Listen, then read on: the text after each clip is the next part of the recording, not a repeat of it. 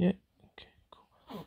Okay, so I'm just gonna be going over this calculator. It's really cool. So I was actually given this for free, just a heads up. So just letting you know. So obviously this is like a normal calculator, but you can use the sides for like questions. For example, if you want to write like a little note, let's imagine you calculate, let's say 3 times, I don't know, some numbers. So let's imagine you got this this answer, and you write 39 up here, and it keeps it saved. And then let's imagine you're doing another calculation, let's say, I don't know, something else, and we need to keep the numbers. We can always just like write them down. If we had like an equation, something that we were looking at, we could just write here while we're subbing in to just avoid any mistakes potentially. So yeah, it's a really cool calculator. And if you click this button here, it just deletes everything.